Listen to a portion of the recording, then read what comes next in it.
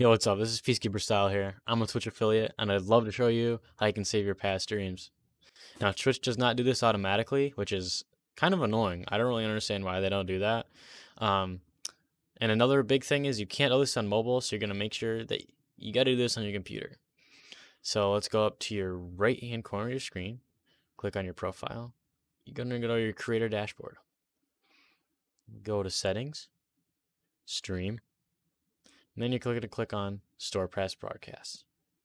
Now, once this is done, once you start streaming and the stream ends, it's going to store it there. Awesome streaming, everybody. Check me out on Twitch. Links in the description. Peace out and good luck.